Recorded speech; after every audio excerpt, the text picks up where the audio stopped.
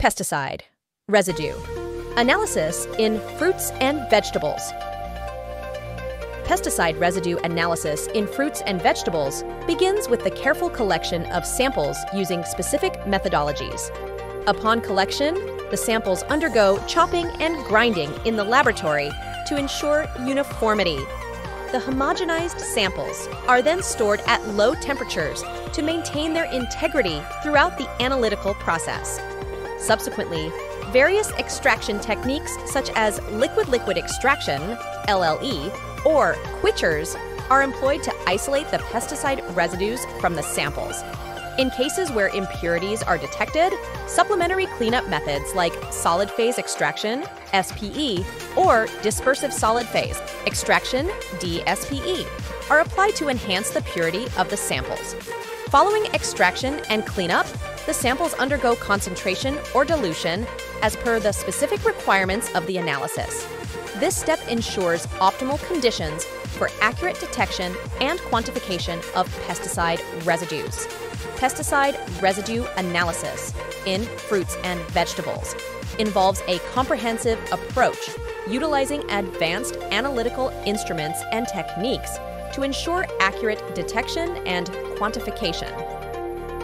Here's an expanded explanation of the analytical instruments commonly used in this field. High-performance liquid chromatography. Hplc separates and quantifies pesticide residues based on their retention time in a liquid mobile phase flowing through a solid stationary phase.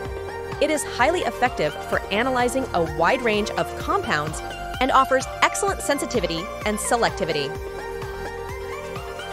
Gas chromatography, mass. Spectrometry, GCMS, combines the separation capabilities of gas chromatography with the detection and identification capabilities of mass spectrometry. It vaporizes and separates pesticide residues into individual components, which are then ionized and analyzed based on their mass-to-charge ratio. GCMS is particularly useful for volatile and semi-volatile compounds.